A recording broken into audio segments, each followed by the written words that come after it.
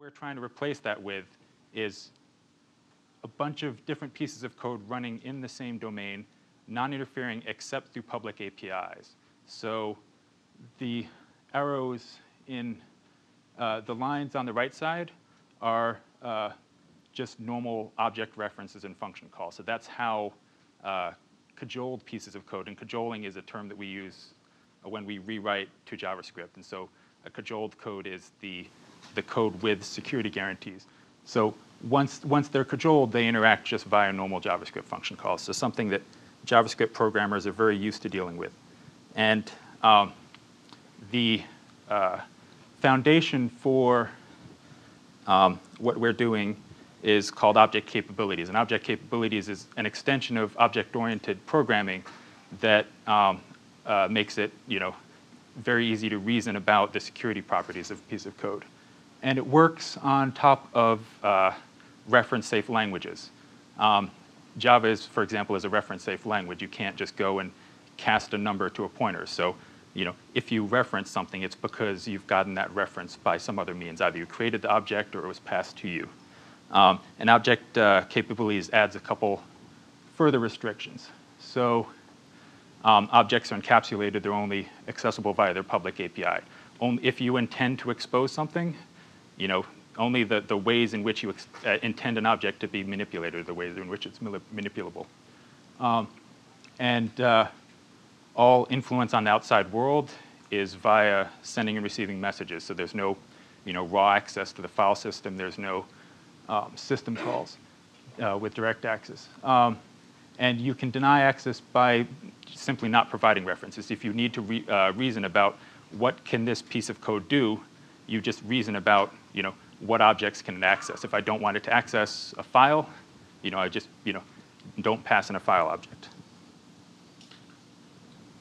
And it builds on good software engineering practices. So for example, separation of duties. A lot of times when you're writing a piece of code, you break it up by this is what each piece of code needs to do. If you're trying to build a secure system, you want to make sure that a mistake in any one area is not going to kind of allow cascading breaches. It's not going to allow somebody to gain all kinds of authority. And so if you separate this piece of code from that, this deals with the file system, that deals with the network, then a breach in one place isn't going to allow necessarily somebody to exploit both. Dependency injection is a way of separating, I guess, the implementation of inputs from the code that takes them as inputs. With authority injection, the way in which you grant authority to a piece of code is by passing a reference. And object capabilities is in many ways a lot more flexible than static security policies. And what I mean by a static security policy is if I wanted to allow access to a particular file, I could say this program has access to only these files. Whereas if I'm doing object capabilities, it's all about passing in the references. So if somebody wants to delegate authority, they simply pass that reference on, and the piece of code that is dealing with a file system doesn't have this static policy, which prevents delegation in many cases. So.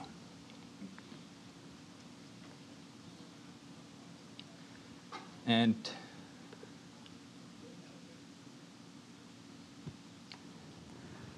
so you've probably all seen Google search. It's a box with a button. And what I'm trying to demonstrate here is that you can write code and have two mutually suspicious pieces of code interacting with one another. And one piece of code is the search box. It has access via the Google Ajax search APIs to our web search.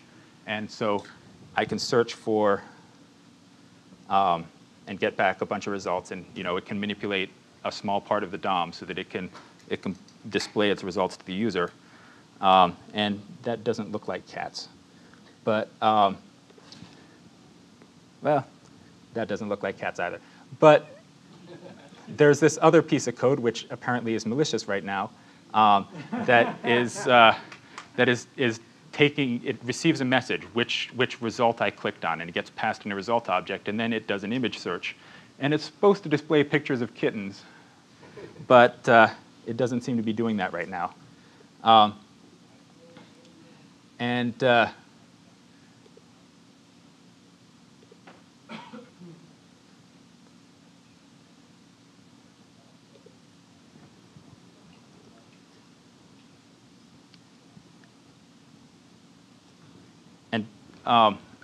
This is kind of the overall architecture. We rewrite JavaScript, CSS, and HTML. And so we take in a bunch of inputs, which are various file types. Those get turned into parse trees. And then each of these boxes in the middle is a transformation from parse trees to parse trees. So we take HTML parse trees, and we strip out the parts that we can't prove safe. We take in JavaScript, and we do similar kind of validation and rewriting. Then we turn the HTML into something which looks roughly analogous to document.write. And so that turns into JavaScript, which will produce the same HTML, but in a limited context.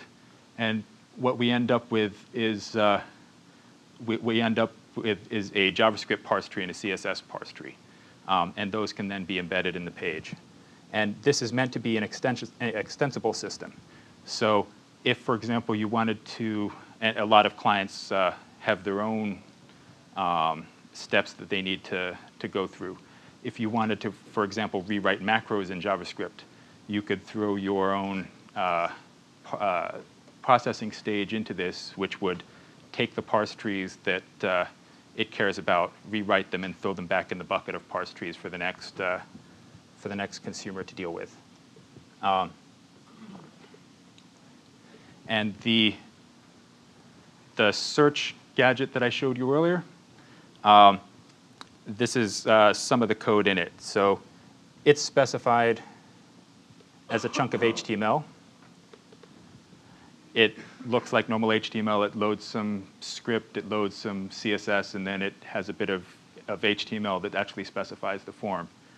And the first thing we do is we look at the script tags, we look at the link tags, we look at the style tags, and we pull out the various pieces of information that we need. And we go and we also go into event handling attributes, such as onClick, and we pull the script out of there and place it with a stub, which will call through to the safe version of the JavaScript. We do some rewriting of CSS style rules to prevent collision. If one gadget wants to define a style rule which says the p tag is purple, and another gadget that wants to define a style rule which says the p tag is pink, then we need to make sure that, even if they're in the same page, one gadget's style rules don't affect the DOM nodes created by other gadgets. And so we put a class on the beginning of each of the style rules and effectively namespace them that way. And once we've got JavaScript, once we've got everything boiled down to JavaScript, so we've taken the HTML and turned it into JavaScript, which produces that HTML, we then need to make it safe. And again, we also want to make sure that there's non-interference. And so in JavaScript, the window is effectively your global scope. We create a separate global scope, and we rewrite all global references, such as document, to the fake global scope that we create. And we call that fake global scope outers. And this also allows us to put ourselves in the middle of interactions between the JavaScript and the browser. So the document is an inherently unsafe object. It allows you to create script tags, set the source, muck around with them, any number of ways to execute arbitrary script. And we can create our own document, which has the same API as the original, but that allows us to enforce certain policies. And the container then loads the gadgets. Since the gadget is compiled down to a parse tree of JavaScript and a parse tree of CSS, we include a script tag and we include a link tag to load each of them. And then we create the global scope. So we create the global scope, and then we set up the fake document, and then we load the safe JavaScript and CSS. And in the demo, the gadget used the Google Ajax search APIs. That, of course, requires a lot of access to the network, but we don't want to allow direct access to the network, and so we inject an authority into each of the gadgets. We create a search engine object which has a very minimal public API. The public API basically says, here's something I want to search for, here's a callback to invoke once you get the results. And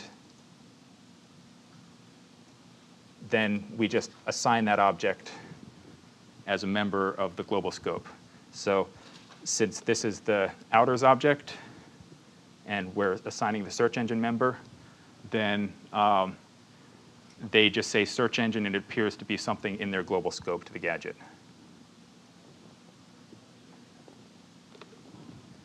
And I guess that's about it. Questions? So this kind of stuff works really well in a compiled language environment like Java, but how does it affect performance in the web browser? This stuff is it done on the client side? We do the compiling on the, sorry, I'll repeat the question. The question was, this works really well in a compiled environment, but JavaScript is an interpreted language, and how does it affect performance there? The answer is we run the cajoler on the server. The cajoler is written in Java, and then the way a lot of containers work is they have this thing called a gadget directory. And so you've probably seen iGoogle. You can choose a bunch of gadgets to embed in your page. Say, I want my news feed here, I want this here, that there. So there's this gadget directory, which is basically a cache of gadget source code. And that cache now just includes the cajoled source code as well. That actually gives us a lot of flexibility in deployment. So if we find a security problem after the fact, we can just go through and flush that cache. As far as the performance of the actual JavaScript, we are inserting runtime checks. So we do, this is a fully whitelisting approach. When you go to an object and you want to run execute a method on it, unless we can prove that that method is something safe, then we need to check whether or not you have access to that member. So for example, on Firefox, every object has an eval property, which allows you to do just about anything. And so that is something that we did not whitelist. How do you handle calls like eval or dynamically generated JavaScript code on the client? We don't do that right now. There is, the question was, how do we handle things like eval and dynamically generated JavaScript? Right now, we do not. The Caja language is a subset of JavaScript, and we've defined another subset, cajita, which is something that is very easy to verify client side. And so that's a superset of JSON, but with functions. It excludes things like this, and so that is something that we can parse and verify efficiently client side. What other efforts are you aware of that do this, and can you compare and contrast this with the other approaches to?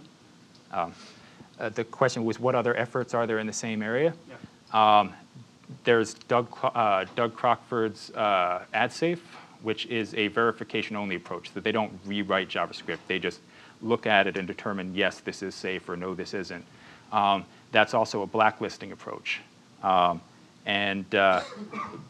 Blacklisting, if you're blacklisting, you're depending on, and Doug Crockford has done a huge amount of work in making sure that he's gotten this right.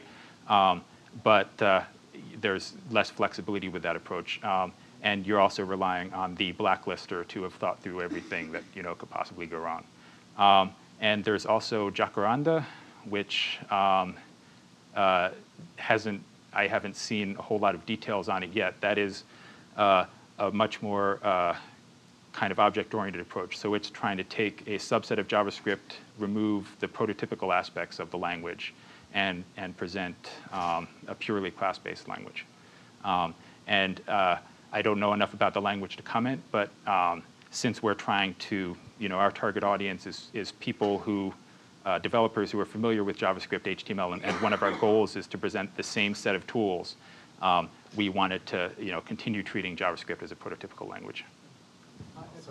FBJS. FBJS? Yeah, FBJS is Facebook's version, and they are, doing something similar. I believe it is. Is that a whitelisting approach? No, blacklisting. It's a blacklisting approach, and they do the similar kind of rewriting of global references to point to something else, so that they can then interpose, their version of document. So are we going to wind up with 6 or 7 of these things out on the web?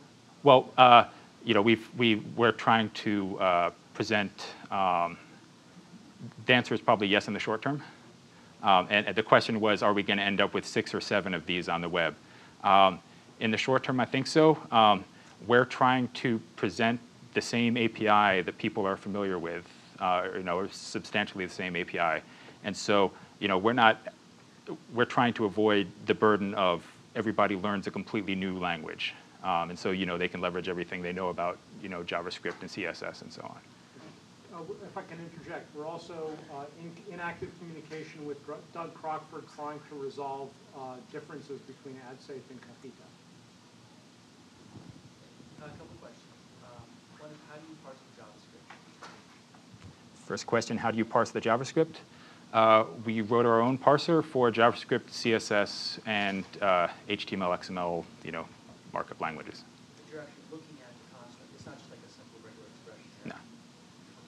Yeah. It's a real parse tree. Yeah. We generate proper parse trees, and since we wanted this to be an extensible tool chain so that people can put their own, JavaScript optimizers, obfuscators, and so on onto the end, what we do is we take all these parse trees and then we shove them into a bucket, and then we have a pipeline. Each pipeline stage says, I know what to do with HTML, so I'll take all the HTML and maybe turn them into JavaScript parse trees, which I then just shove back into the bucket. And so if somebody wanted to parse FBML, for example, they could put a markup, a parser for that onto the front. That would produce FBML. Then you have something that takes FBML, turns it into JavaScript. I don't know how you would do that, but and then it would just take those JavaScript parse trees, dump them back in the bucket, and they would be then picked up by the next stage that cares about JavaScript. One is, how do you handle sort of third-party libraries? Third-party libraries? Yeah, All right. And what was your third question? Actually, All right. The question was, how do we handle third-party libraries? And we've gotten a lot of questions about jQuery, Prototype, Scriptaculous, YUI, any number of other libraries. We've been talking to John Ressig of jQuery a lot, and we've been talking to some of the Prototype folks.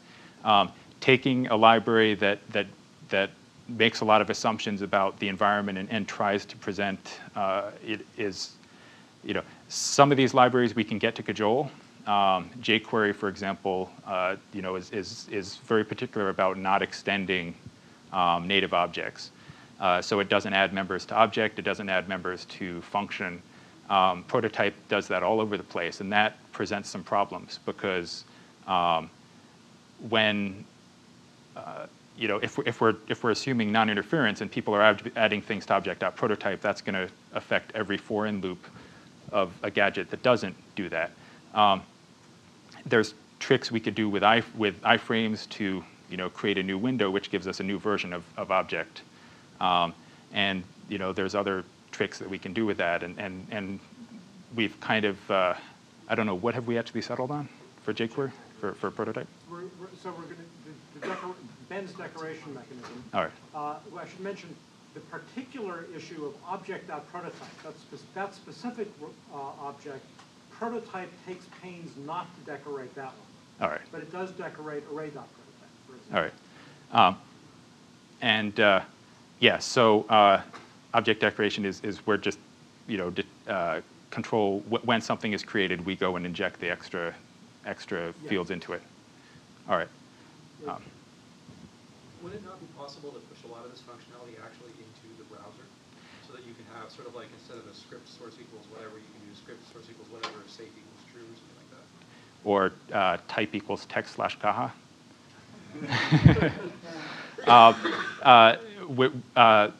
So I mean, like, so could you like hypothetically build like a Firefox extension to do this? We've talked to some interpreter developers, and one of the things, caja does not include the with construct, and it does not allow modification of the arguments array, and those are two things that make it very hard to optimize JavaScript. Modifying the arguments array means that, you know, if a function can reference its caller, it can actually change that caller's local parameters. And without those two restrictions, interpreters could, so it's possible that in the future interpreters might recognize that a piece of code is caja and be able to execute it more efficiently. But I don't know of any, we're not planning any pushing any changes to the HTML spec at this moment. Any other questions? Let me. What are you doing about HTML sanitization? Are you following the HTML5 rules, or how to do with that HTML? Yeah, HTML, the question was, what are we doing about HTML sanitization? Specifically, are we using the HTML5 rules? HTML5 it's a great piece of work. It's kind of a codification of these are the ways browsers actually deal with, you know, tag soup. So it has, you know, browsers, you give them just about anything and they'll, you know, interpret it some way, and over time they've come to interpret it pretty consistently. Yes, we are using HTML5 to generate our parse tree. What we put out is what we put out is consistent. We also have a client-side sanitizer so that when you assign node.innerHTML, it'll get sanitized unless it's, you know, something that we know a priori is safe HTML, and that is not HTML5 compliant because we didn't want to rewrite an entire browser in JavaScript. So. You said that there's no this, so can you do prototype-based class building? The question was, you said there's no this. That's in Cajita, which is the subset of caja that we want to be, that we plan to use to implement a safe eval. Caja allows this. So, and so is of the existing library of gadgets, is which of them will safely cajole at the moment? And if not, what do developers need to do to modify it so they can be cajoled? the question was, of existing gadgets, will most of them cajole? And if they don't, what do gadget developers need to do? The main blocking factor to having many gadgets cajole right now is our partial, we implement this fake document, and we haven't implemented, there's large parts of it that we just haven't implemented yet. And I think most of the problems that people have right now will be working around, the parts that we haven't implemented yet. For example, right now we haven't implemented proper sanitization of styles. And so, that's going to be a large area. Sanitizing styles in JavaScript is hard just because CSS, we're using CSS 2.1. CSS 2.1 is a big language. And so we're planning on providing kind of templates of styles and various other ways to manipulate styles, but setting, doing set attribute on style right now will not work.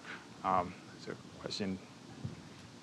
Didn't catch all the components in the graph that include the application side and the application? Were you talking about the architecture graph? Yeah, architecture graph.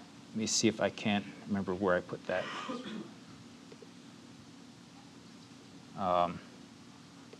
And what was your question? Which does it include? I'm sorry. We don't do obfuscation right now. And was there? All right. Is that all the questions? Cool.